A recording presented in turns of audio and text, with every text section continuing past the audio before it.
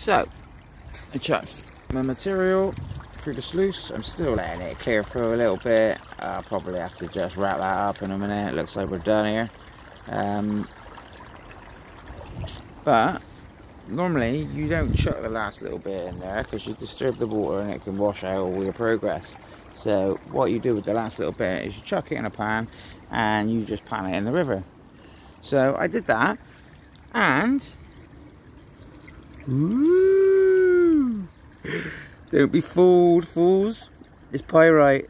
I'm fucking gutted. Look at all that. Look, it looks like loads of flour gold.